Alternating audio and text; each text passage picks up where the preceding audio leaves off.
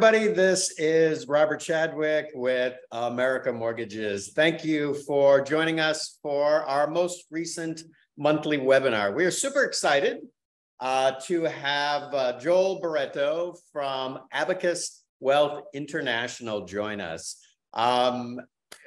We will discuss the options for wealth planning along with wealth planning with real estate. And then, as we always do, we'll cover some mortgage options. So, Joel, thank you for joining us. Perhaps maybe you can tell us a little bit about yourself and your company and start us off. Thanks, Robert. Thank you for joining me us here today, and thank you for having me here, Robert. Do I start here? Is this where I get started? Yeah, sure. So why don't you tell us about yourself, and then about Abacus and what you're going to be covering in the webinar, and then you can share your slides, and then we'll go from there. All right. Well, a lot of the introduction is going to be covered in my slides. So if you don't mind, I'm just going to go ahead and take that part of the slide, and then if you want to jump in, just let me know. Let me share my slide here real quick. All right. Thank you. Thank you. All right. Before I begin, I'd like to go through a quick disclaimer just to appease our compliance department, and I'll go into some introductions. And if Robert, you have anything to add, just let me know. Just interrupt me at any time. Okay. All right, great. Abacus Wealth International, we are a fee-based California SEC registered investment advisor fiduciary, specializing in cross-border wealth management and financial planning services. And our objective is to develop a relationship of trust with a commitment to provide the highest standard of competent and professional financial guidance based on experience, ethical values, and excellence. A little bit about myself. As Robert mentioned, my name is Joel Barreto. I've been a financial planner, financial advisor since 1991. I'm also a certified financial planner, and today I am the principal cross-border wealth manager here at Abacus Wealth International. So that's as much as I have as an introduction for myself, Robert. Did you have anything to add? No, I think this is good. So perhaps you go with the slides, and then we will switch over after you're done to the mortgage option, and then we'll do a questions and answer for everybody. Great, thank you. All right, well, since I was mentioning I'm a wealth manager, let's begin with the definition of what is true wealth. You see, when I ask people, what your most valuable asset is, most of the time people say, it's their house, their stocks, their bonds, their jewelry, cars, investment. These are what we call your financial or your material wealth. But sometimes, I'm talking to a wife, and she would say something different. And she would say, it's actually my family, my health, my values, my spirituality, heritage, character, relationships. These are what we call your core or your human assets and your human wealth. And then you have these assets that define your wisdom and your intellect. And this is your knowledge, your experience, your education, reputation system, methods, etc. And then, of course, we also believe that your community is part of your assets. So you have your civic and social responsibilities towards your community, like your taxes and your charities and your volunteerism and your contribution and so forth. So when we're talking about true wealth, or we're talking about wealth management, we're talking about all this, because they are somehow interrelated and codependent on each other. So what is wealth management? A discipline which incorporates structuring and planning wealth to assist in growing, optimizing, protecting, and transferring wealth for generations to come. We are also a fiduciary, where we're legally bound to act in our client's best interest. And as fiduciaries, part of our responsibility is the general well-being of our clients, efficiently managing wealth, safeguarding our clients' interests, acting as their gatekeepers, also mitigating risk and optimizing wealth. So here we believe that it is more important that your values are understood before your assets are valued. Now, in wealth management, we look at four branches in wealth management. That's tax saving strategies, investment optimization, retirement planning, and estate preservation. Now, as if wealth management was not complicated enough, cross-border, this takes, cross-border wealth management takes the traditional financial planning practice to a different level as we analyze rules and regulations from other jurisdictions in the world and how it correlates or coincides with people's financial objectives in tax savings, investment, retirement, and estate planning. Unfortunately, there are only a handful of wealth managers who are crazy enough to take on this challenge of being a cross-border financial professional, and I happen to be one of them. So today, what I want to do is share with you some concepts that we normally share in some of our workshops. But before doing that, there's no doubt there's going to be some questions. And although there's nothing simple about cross-border wealth management, we will try to keep the presentation as simple as possible for the benefit of the general population in attendance today from the different parts of the world. But for the more sophisticated questions that may be country-specific or too personal and complex, we invite you to schedule a free 15-minute complimentary consultation. It's free, there's no obligation, and we do it by Zoom.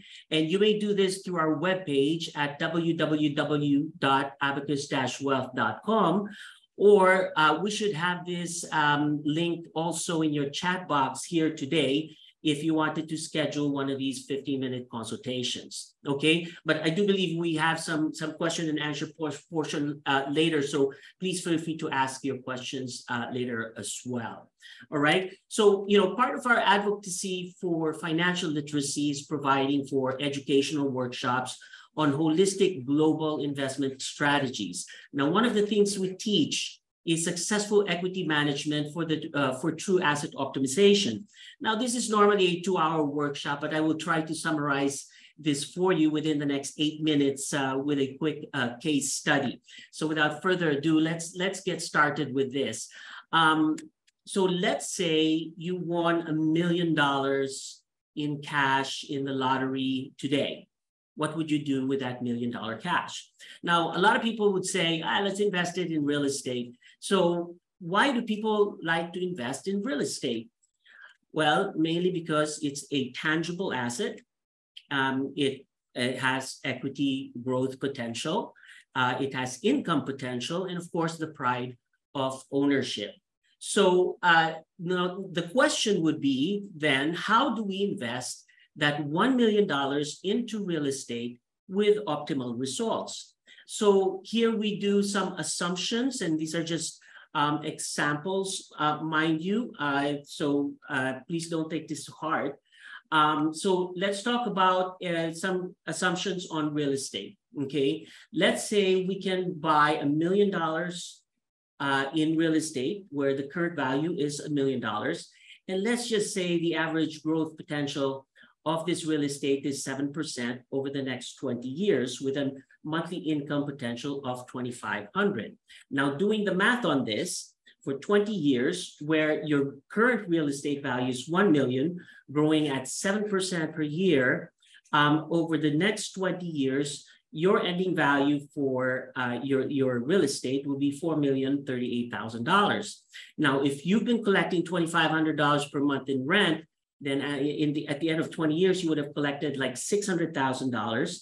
Therefore, your total investment growth would have gone to $4,638,739. So if we look at that in an annualized return kind of a situation, that means that your annualized return is about 7.97%. Now, in the workshop, we normally ask 3 things about an investment before we actually consider the investment. First question we ask, is the risk manageable? Based on the historical performance of real estate, I would say it's manageable. Is the return acceptable based on the historical returns on real estate in general? It's acceptable. Is it liquid? And unfortunately, real estate is not liquid.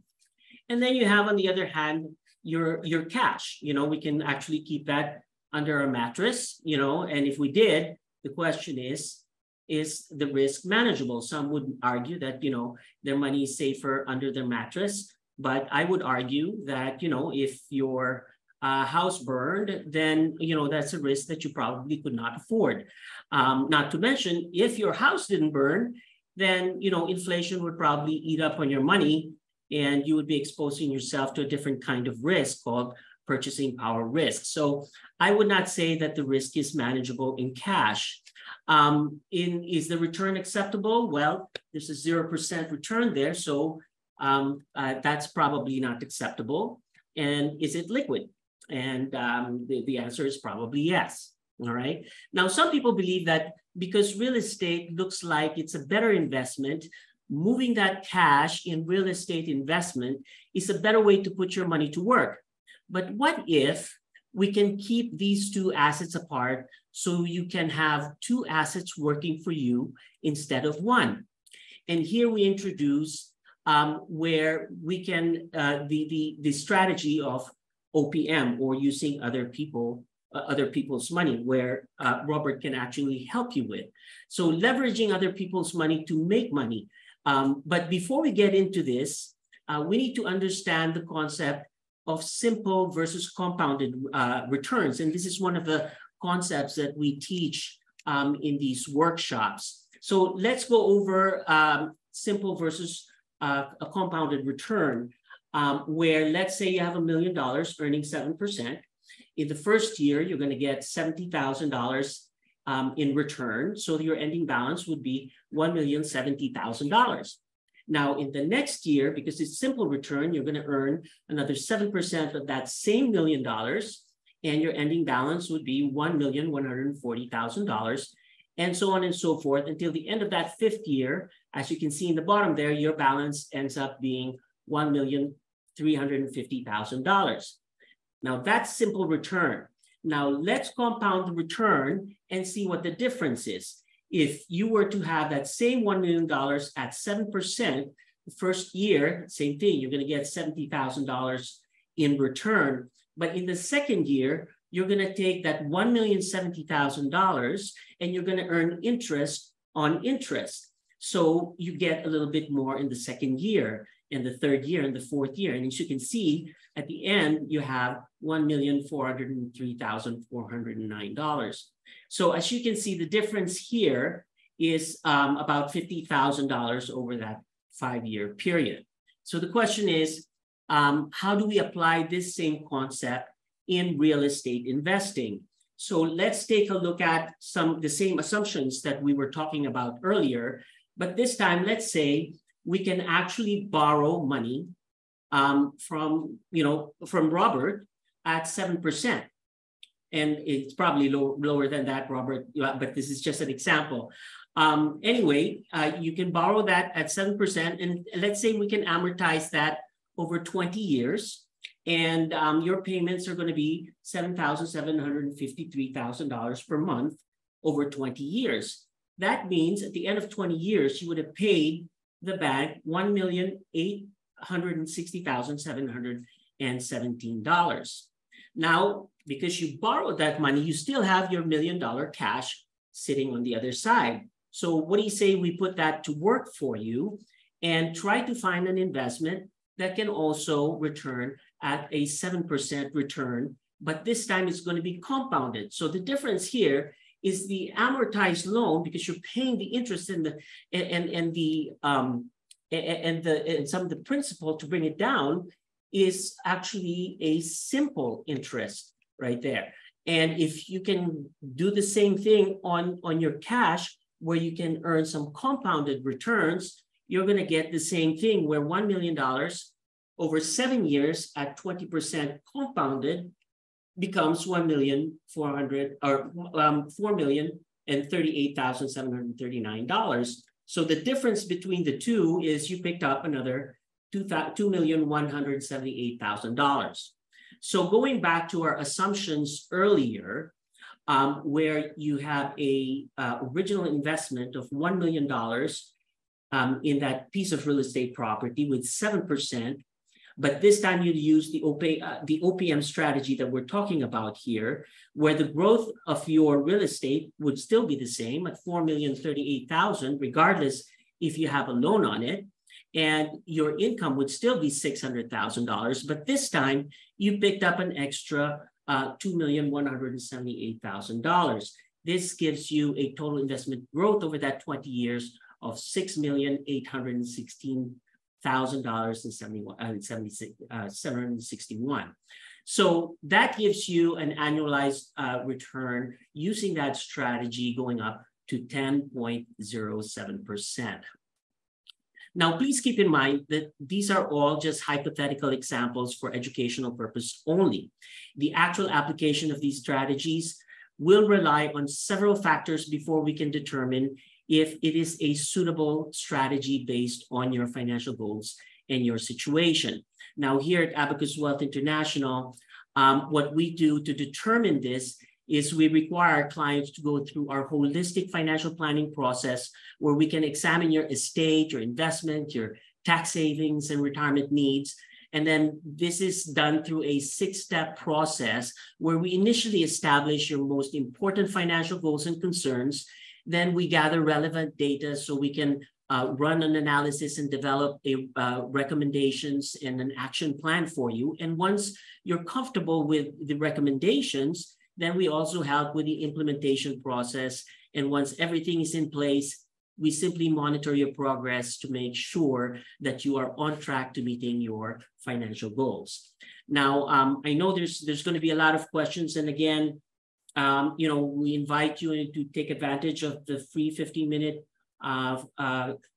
no obligation consultation with me. You can do that again through my webpage at www.abacus-wealth.com or through the chat box. There should be a link there that will take you to our schedule for a Zoom meeting, and we can take care of those questions for you. All right. Okay, and I think that's all the time I have for today. So I'm gonna give the floor back to Robert here, and let's see. And I'm gonna stop sharing my screen. And there we go. Thank you, Joel. Super interesting stuff. I think to really grasp the full picture of it, I think people probably should schedule something with you. I mean, there's no loss in it except a little bit of time, but I think actually I seem to know that what you'll be able to teach them, I think, could be potentially life-changing. Thank you, Robert. So with that, I will cover the mortgage section, and then after we go over the mortgage options for foreign nationals and expats, we will open it up to a question and answer session. So you can just put some information into the chat. If you would like to register or sign up for a consultation with both Joel's team or my team with America Mortgages, there is a link in the group chat option. You can click on that and you can arrange something free of charge to be able to cover, whether it's Joel's side or it's the American Mortgages side. So with that, I will share the slides and we'll go through the slides and then do the questions and answers after.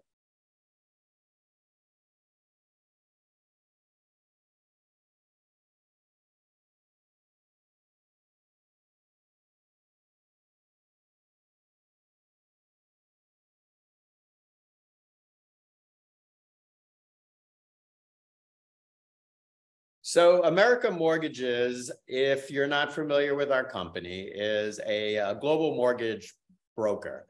Our parent company is Global Mortgage Group. Besides offering mortgages in the US, we offer mortgages pretty much in most countries where they have a transparent mortgage market. The general overview for US mortgages only All of our loan programs have no US credit required, meaning that you can use your home credit from whatever country that you're in. In the event you are in a country without a credit reporting agency, there are options for that as well. What makes it quite nice is these loans require no AUM, meaning this is dry lending. You will not have to open up a bank account and have a certain minimum during the term of the mortgage. This is a completely dry lending. It will fund without you having the requirement of opening up a bank account with that lender. Foreign income is allowed. So regardless of where you live, you can use your income, whether you're a foreign national or expat, meaning if you are a US expat, no W-2 is required for these loans. We have loan programs in all 50 states. If you're a foreign national, so not holding a US passport, you can qualify for up to 75% financing. If you're a US expat and you still maintain US credit, you can get up to 80% financing. If you're a US expat and you no longer have US credit, that's perfectly fine. You would actually qualify as a foreign national, but you would have the opportunity to re-qualify again as a US expat, probably after 24 to 36 months after reestablishing your credit.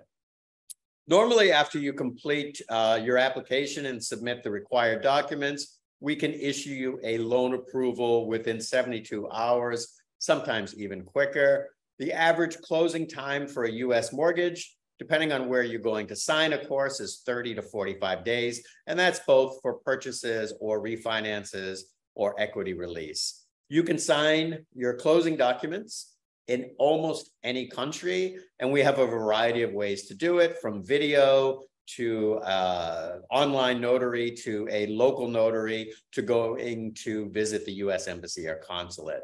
One thing that is very unique to the US, 30-year amortized mortgages, regardless of the borrower's age. Meaning if you're 19 or 99, you still can qualify for a 30-year mortgage. And one of the things that we're really happy about, especially as interest rates are higher, is we have a 10-year interest servicing only loan, which you'll have a fixed rate for that 10-year period.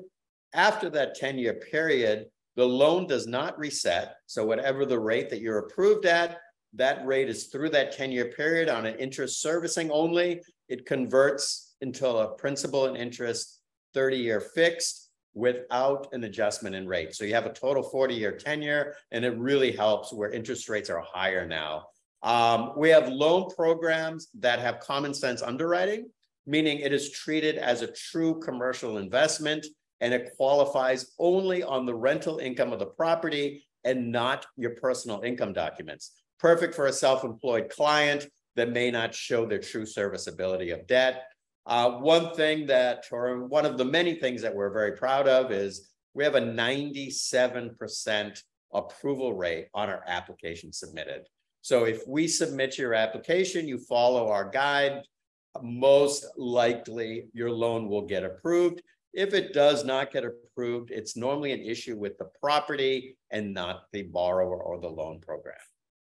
We have 24/7 service with 30 loan officers in 12 different countries, speaking your language and in your time zone. No longer do you need to stay up to 2, 3 in the morning to speak to somebody in New York about your loan that maybe doesn't even understand the conversion of finance or currency. So our loan programs are quite simple and straightforward. The most popular loan program, the most popular loan program is our American Mortgages Express Plus. What this is, as I explained before, this is very common sense underwriting. If you look at commercial properties and how commercial properties are approved, they're approved on the cash flow of the property, which makes absolute sense when you're talking about investing in rental property. So with this particular loan, no personal income documents are required. The only thing that we're going to do to qualify the loan is go off of the rental income of the property. If property is not rented yet, then we will, when we do the appraisal or the valuation report, we will get a supplement to that that'll also comp out the rental amount, and that's the income to qualify. No U.S. credit is required. We have loan amounts as low as $150,000 and up to $3 million on these loan programs, meaning that at 75% loan to value, pretty much anybody can be a real estate investor, as the minimum purchase price would only be $200,000. Again, this is no AUM required, and the minimum or the closing time is actually 30 to 45 days. I'll show you an example of how this program works. So if you take the gross rental income as an example of $2,400, you take the mortgage payment, which would be considered the principal, the interest, the tax and insurance is required. If that is $2,400 or less, the loan qualifies. We can use 100%, sometimes even with some programs, maybe even a little bit more of 100% of the rent. But what this means is, in the event the rental income comes in short, even though rents are very high now, but it's still kind of catching up when it comes to doing the valuations for rent. But even if the rent comes in short, it doesn't mean that the loan qualifies. It just maybe means that there's a little bit more down payment required. So our AM Investor Plus loan is a very simple loan program that replaces having to provide your tax returns. Because we're doing loans all over the world, from borrowers from Shanghai to Sydney to Manila to London, if we had to go through tax returns, it would actually almost be impossible. So rather than providing your tax returns, and rather than going off of the income of the property, what we require is that if you're employed, a letter from your employer. If you're self-employed, a letter from your accountant, and that letter merely needs to state 2 years of your past income and your current year-to-date income. That is sufficient. No need to provide your tax returns or pay stubs. Again, as with all of our loans, no U.S. credit is required. $150,000 minimum loan amount, no AUM, 75% financing for foreign nationals, 80% for expats. Again, how this works is very much probably like in your home country. We have a debt to income ratio, meaning that for this particular case, it happens to be a 47%. If we take your gross income, so your income before tax, and we deduct the mortgage payment, again, which is principal, tax, insurance, as long as it is at 47% or below, the loan qualifies. The AM high net worth mortgage, this is something that is extremely popular with mainly our private bank clients.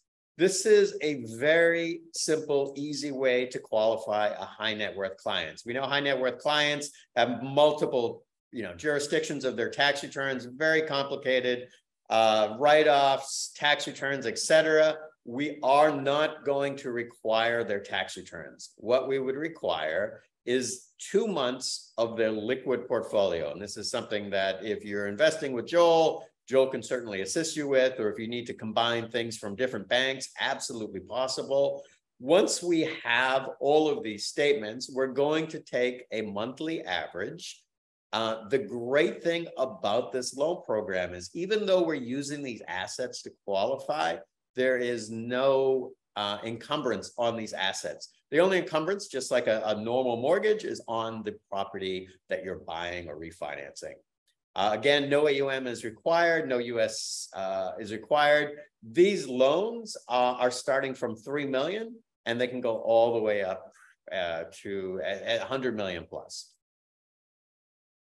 Again, how this qualifies, very straightforward and simple. If you were to take your 2-month portfolio average of, say, $5 million of stocks, bonds, and say cash in the bank, we would divide that over a 60-month term. That 60-month term equates to the fixed portion of this specific loan. That would give you $83,000 approximately of monthly income, and meaning that your mortgage payment could be $80,000 a month, which would allow you to qualify for a sizable purchase of an asset. If you're a U.S. expat, we've tried to make this loan, our AM US Expat Plus, as easy as if you were living, working in the US, and walking into your local bank. It's that simple, same rates, same programs.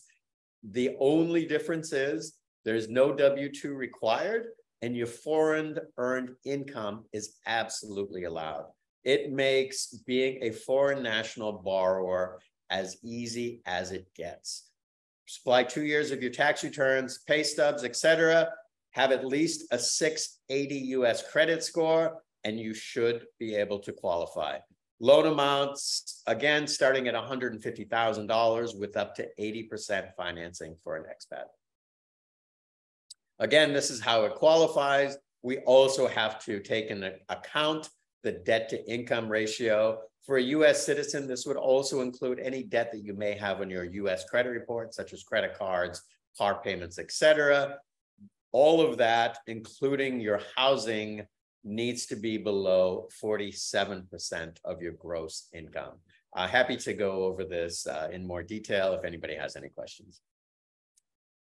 This is a very unique program that we launched a few months ago. Actually, time flies, even more than a few months ago, last summer, for the upcoming college students. We realized that there is a lot of parents and a lot of our clients that want to buy properties for their children that are going to school in the US.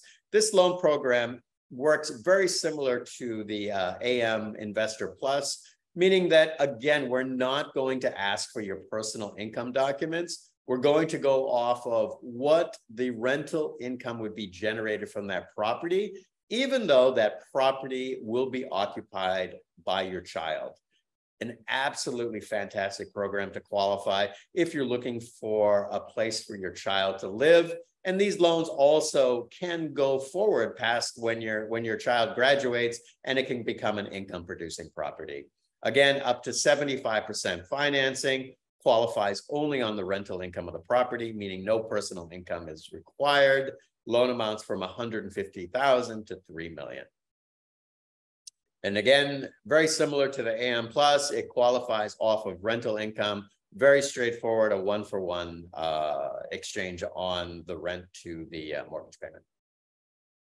So that's all. That's my presentation. If you have any questions, you can scan the QR code on your screen now, and that will bring you to our website, and you can inquire about a loan or talk to a loan officer direct. I will open this up to a question and answer session. Both Joel and I will be on, and then anything that you have, please feel free to ask. Anything additional, again, remember there is a sign up within the group chat that you can put your information in, and you can schedule a call with the American Mortgages teams or Joel's team as well. So with that said, Joel, thanks for joining us back here. Let me get to yes, very interesting stuff there. Okay, first question. What are the pros and cons of having offshore accounts with bank deposits on tax haven countries? Joel, I believe that certainly would be you. Yes. If you are a U.S. Citizen, usually that is used by high net worth U.S. individuals, where as part of their asset protection plan. But unlike before, that's the monies that you put like in the Caymans or the Bahamas or Nevis. Those are still reportable in your income, and you still have to abide by FATCA regulations, where you have to report anything over $10,000 on an FBAR.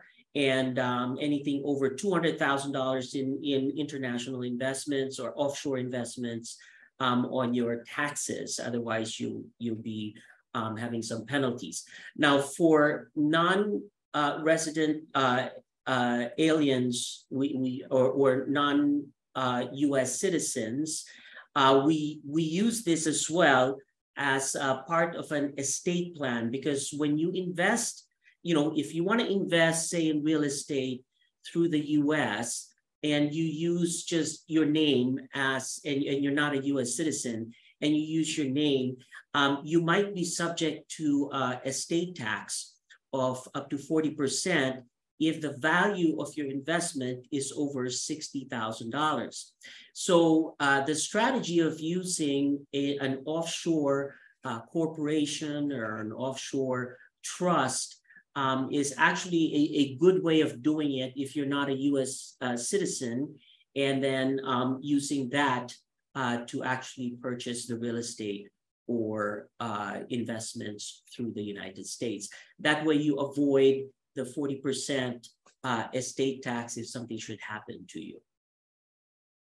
Super interesting. Also too, just to kind of add to that, and correct me if I'm not correct, but I believe the estate tax is only on the equity-free portion of the property. So by maintaining the highest loan to value on a mortgage, yes, throughout the term, you're not going to be subjected to as much taxes. And there's also, many ways to mitigate it, as you explained. That is absolutely correct. So it's based on the net value of the assets that you are investing in the U.S. And a lot of times, if you're high net worth and you're investing into the U.S., you're going to hit that $60,000. So it might be a good idea to actually do some strategies to mitigate that. And one thing too, Joel, is I think the U.S. has a very bad tax rap. Meaning that people think, oh my gosh, the U.S. it's overly taxed or whatever. But when it comes to real estate investing, as Joel can tell you, it's probably one of the smartest ways to do it, because as a foreign national or an expat, you have the same tax advantages as a U.S. citizen has. There's no other country that has that. There's no stamp duties. There's, almost ways to write off, almost any income that's earned. And, Joel's a perfect guy to speak to this, on a consultation. So with that said, I'll get to the next question. Can a non-U.S. citizen invest in the U.S. stock market? That's a good question. Oh, yes, definitely. Definitely. We, but then again, I revert back to my previous statement about, if the investment is over $60,000, then we probably have to go that route, where we might have to look at, foreign trusts or foreign corporations, and use those corporations or trusts to actually invest into the U.S. stock market. Okay. Next question. Can I hold my real estate property under my IRA? Good question. Good question. Yeah. Yes. Yes, you can actually do that, and you'd have to go through a special custodian who will allow real estate in your IRA. But you have to keep in mind, real estate is not liquid. So, if you're close to the age of 73 and you're going to be required to take minimum distributions, and the only thing that you have in your IRA is real estate, then you might be forced to liquidate that, or find some way of having some liquid money in the IRA to satisfy the required minimum distributions at the age of 73. That's actually really valid, because I don't think people think that far along, and unless they're actually at that age. So one thing too, you can hold your property under an LLC or under some U.S. entity, which may mitigate many things, and it's absolutely a very common thing for not only foreign investors to do, but U.S. investors to do as well. Yes, and we have some other strategies that we can actually grow that stuff tax-free. So Perfect. Yeah, but it's just a little too complex. Yeah, But yeah, something we can discuss, more on a one-to-one basis. sure. Next question, is there any age restrictions or limitations for retirees applying for U.S. mortgage? Again, so there are really some excellent questions today for this webinar. There is not in the U.S. I know most countries that you're probably living in, if unless you're a U.S. expat, they have age restrictions on the mortgages, whether it's based on a working age or a certain specific age that the government, and that puts into place. For the US, you cannot discriminate against anything, including age. So age, sex, religion, marital status, whatever it may be, it cannot impact your ability to get a mortgage. For somebody that's 19 or 99, they have the same opportunity. So to answer that question, there is no age restrictions. You can qualify for whatever the maximum amortization period that is available. Next question. I'm working with a US-based mortgage broker and seems he can easily get me 90% LTV or more. What is the benefit of your mortgages over this? Very, very good question. If you can get 90%, and you have a great rate, I think you should do it. One thing that you should probably keep in mind is this is all we do. 100% of our clients are foreign nationals and expats. We have probably the most vast amount of programs that are available and probably the highest industry knowledge. And I can tell you most mortgage brokers or lenders in the US probably see one expat or foreign national out of 100 borrowers. And maybe what they're telling you, they believe is accurate, but I think when you come down to doing the transaction, I don't think that you'll get 90% financing. If you do, please email me directly because I would like to know who the lender was. Next question. Can you provide more information on the LTV ratios and down payments required for a non-US citizen? For a non-US citizen, we can get up to 75% financing with a minimum loan amount of $150,000. So if it's a purchase or a refinance, the value of that property has to be at least $200,000.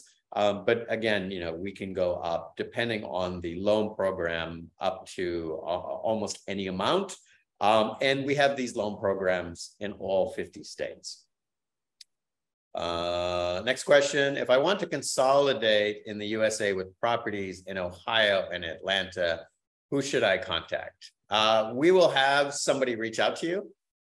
We have a very good concierge program, and Joel's company is part of that. So when people have questions, in your case, looking for Ohio and Atlanta real estate, we have realtors or advisors that we've worked with in the past in all these countries. We trust them. We know that they're going to be able to provide the same service quality that we provide at American Mortgages, and we're happy to refer you. Next question. Joe mentioned 7% compounding. What gets you 7% compounding these days without taking a ton of risk? I don't think real estate anymore at today's prices. Yes, as I mentioned, these are all just hypothetical cases, and please don't take it too hard. It's just for educational purposes to show you the difference between those two. But if you're looking for investments that have good return, that are safe and so forth, then that's something that will really depend on your risk tolerance and so on and so forth. So we have to evaluate that first before we can make a recommendation. And I think going to the real estate side, I mean, Larry, sure. Obviously, interest rates are significantly higher than they were post-COVID. But if you look at what's happening in the market and you look at these major funds such as BlackRock, JP Morgan, they're buying residential real estate now because this is a buyer's market. No longer are they getting outbid for properties, and rental yields are extremely, we haven't seen rental yields like this in decades. Oh, yes. If interest rates remain the same, then you have a fixed rate for 30 to 40 years, depending on what you have. If interest rates go down, then you can refinance the property. It's that simple, but you're not always going to be able to have this advantageous market to buy the properties in. Okay. Good point. Very good point. Yeah, thanks, Joe. Next question. How do you assess US versus European real estate as investment vehicles, since you offer mortgages for both? Everything is done off a valuation report. All the valuation reports are third party. We don't control them. If you take the US, for example, it's almost done on a lottery. You go through an appraisal management system. You put the address in of the property, and it will assign a valuer or an appraiser to that property. Works very similar throughout Europe or in Asia as well. Whatever they come up with is the value that we use for the property. So it's either going to be the, if it's a purchase, it's either going to be based off of the purchase price or the appraised value, whichever is lower. Next question. May I ask if the US expat who already has a home loan mortgage in his or her currently residing country, is it eligible to apply for a loan to invest in the US property as well?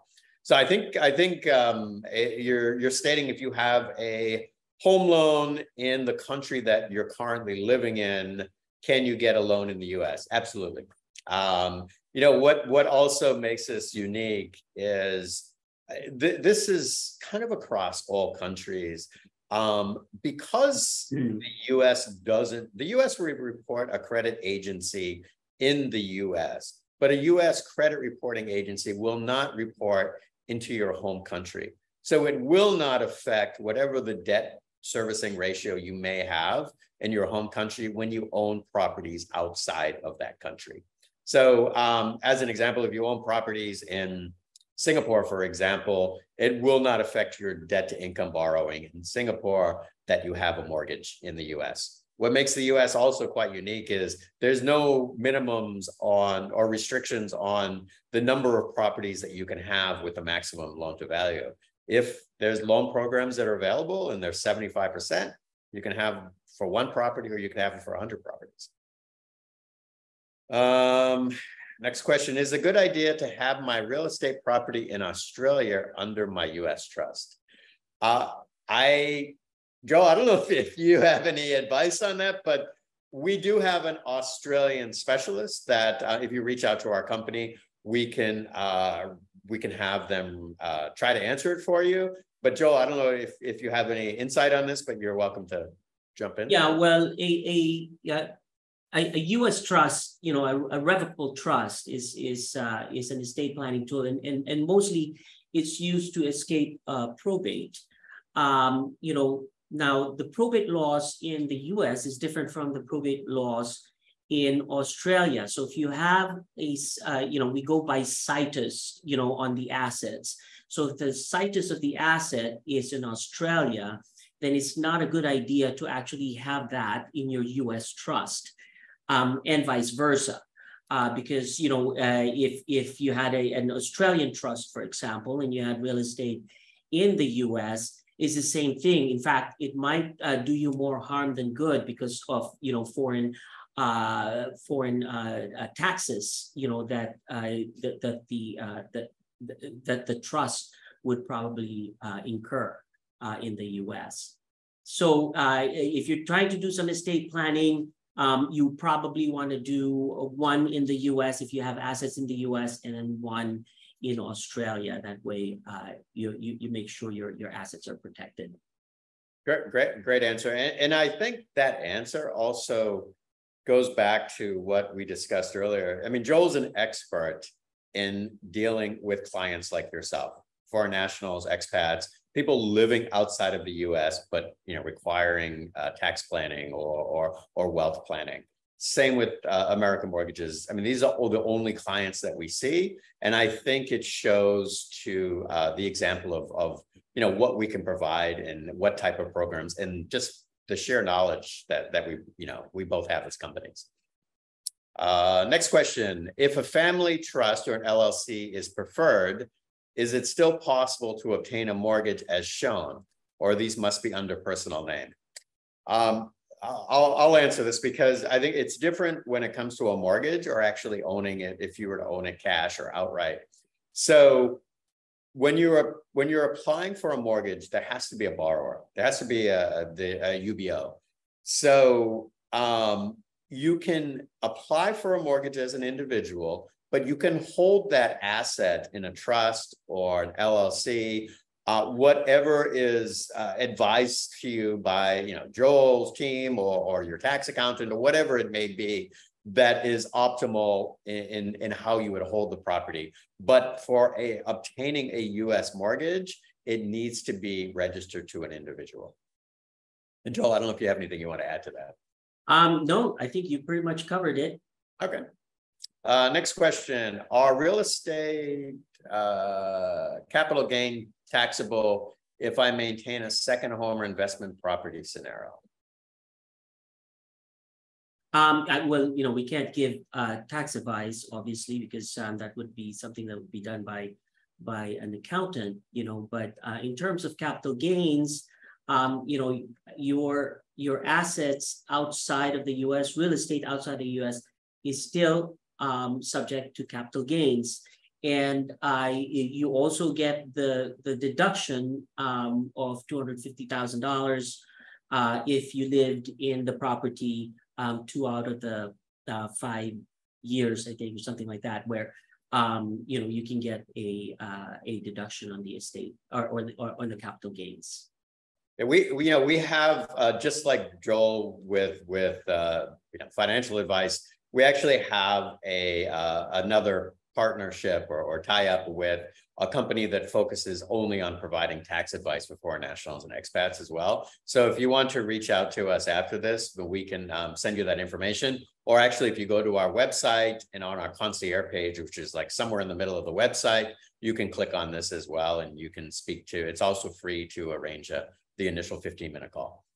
Next question: properties must be in the USA or other countries are okay?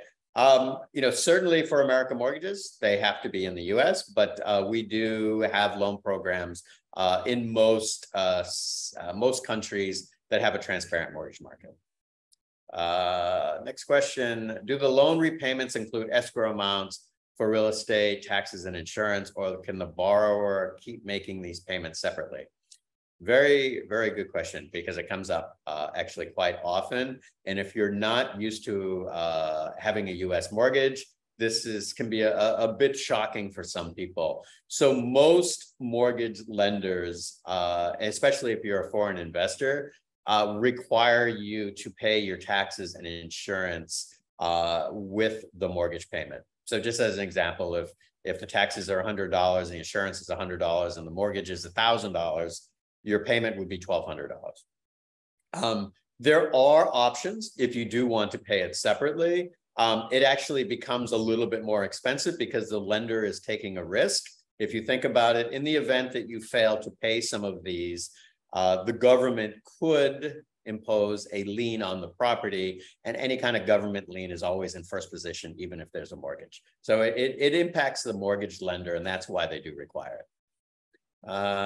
Next question: are there workshops like this for global mortgages?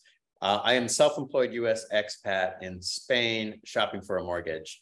Yeah, absolutely. We have webinars for a global mortgage group as well. Again, if you email us, I will put you in touch with one of the people in our European office, and they will be able to assist you with the Spanish mortgage. I know for a fact that we can do loans in Spain. Do you have offices in Australia or New Zealand? Joel, are you? Yeah, well, I'm located in the Philippines right now. We are U.S.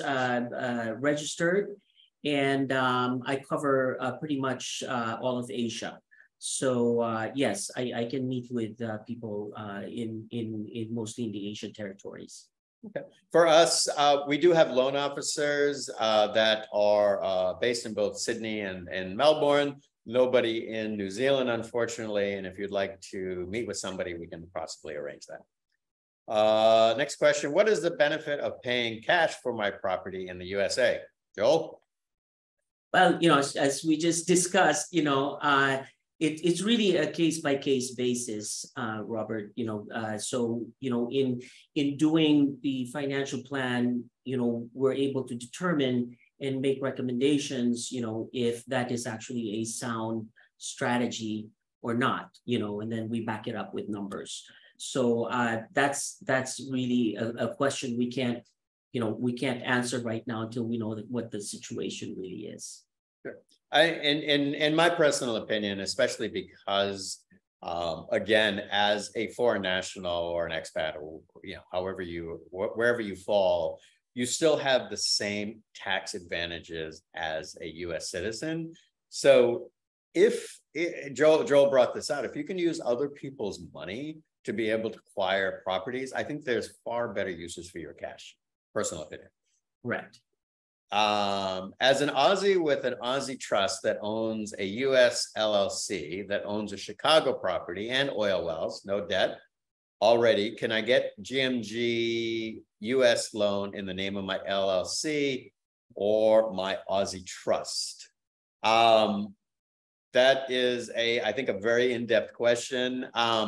As long as there is an individual borrower, it looks to me like there may, and I know this is quite popular in Australia to do a blocker. As long as there's a UBO, so there is the ultimate beneficiary of the mortgage, meaning that somebody is applying for it in their name, we can look at doing a blocker. It does make the loan options limited, but it's not impossible. What is the distinction of a transparent mortgage market? Joel, I don't know if that's okay. Yeah, I'm not exactly sure what that specifically means, transparent mortgage market. If I mention transparency, it's probably in the fact that any costs for a loan are divulged or emailed or sent to you, however you choose to receive them, within 3 days of applying for this mortgage. We are absolutely transparent when it comes to any fees and costs. The last thing we want you to do is to go to that signing and that closing table and see that the fees are significantly more than what you thought. So as a company, we send out our closing statements 3 days after applying for that loan. As long as the loan program doesn't change, your financial situation is the same that was disclosed initially, then when you close that loan, the numbers will be the same or less. Next question. My young children are Aussie, USA dual citizens. Would AWI recommend that they renounce their US citizenship from a tax perspective if they plan to live and work outside of the US? Wow, I think everybody's asking this question, John. Yeah, well, it's again, that's a case by case basis, but it's too early to tell, if the kids are going to be earning this much, or some parents want their children to have the option of choosing between a citizenship between the U.S. and Australia. And, there's a lot of factors that really have to be considered. To renounce your U.S. citizenship, while you're young and you don't really have much assets, the exit expenses would be a lot less, definitely. But of course, your children would probably not have the option of, having that U.S. citizenship later on in life, so it's really a matter of perspective, so, in terms of taxes, well, I still think, like the Australia has a higher tax hierarchy, as a matter of fact. So it's really just the hassle of having to report those taxes and taking credits, from the taxes that you're paying in Australia in the US. So you still avoid double taxation there. So, so if tax is the problem there, Australia still has a higher tax hierarchy right now. We don't know what the future holds, in terms of how these taxes are going to work and how the relationships between the countries are going to work and tax treaties and so forth. So, that's really very hard to tell, with what the future holds. Yeah, I absolutely agree. I think, especially as an expat myself for the last, I guess, coming up on 13 years, you always have this, should I give up my, should I give up my passport? Should my kids give up their US passport? I just think it's really a personal thing for each person, and what benefit they have or so. Yeah, it's a big pain, in the woo-hoo, but hey, you know what? It's a matter of preference, really. I agree. Okay, looks like the last question. Robert mentioned rental yields attractive in this market. What are the cities, areas that you recommend? I spent a lot of time looking in California recently, and nothing looks like value at this moment. I think it really, well, for one, it depends on your purchase price of the properties. Certain markets, or the markets that we really see a lot of value and really good yields in, is still Florida and Texas. I think if you look at both of those markets over the last couple of years, and it has a lot to do with taxes and a business-friendly environment. A lot of companies are moving into these areas. A lot of people that would normally buy owner-occupied properties are really kind of sitting on the sidelines right now. People that have mortgages that are, say, sub 3%, they're not choosing to sell. So you're having this massive shortage of properties that are available, and you have this cost of owner-occupied properties where people are choosing not to buy properties and to rent. So it's forcing rental yields to some of the highest we've ever seen. And if you look at states like Texas and Florida, I think you're going to see some absolutely fantastic yields, whether you get a mortgage or you pay cash. So it looks like that's all the questions. Again, there is in the group chat, there is an option if you want to schedule a 15-minute consultation with Joel's team or the American Mortgages team. Any questions that you may have that we didn't answer, feel free to email us.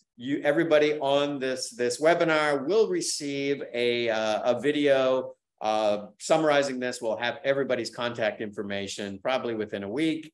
And if you have any questions, you can email myself, you can email Joel, or you can email anyone on any of our teams. And Joel, do you have any parting words you'd like to say? I think that pretty much wraps it up. Thank you very much, Robert, for having me here. And as Robert was saying, please feel free to reach out. We're accessible here. So perfect. All right, well, Joel, thank you very much, and thank you for your team helping set this up. And of course, always thanks for the American Mortgages and Global Mortgage Group team as well. So we'll see you next time for our webinar, which will probably be in about 2 weeks. Thanks, Joel. Take care. Thank you. Bye-bye. Thank you, everybody.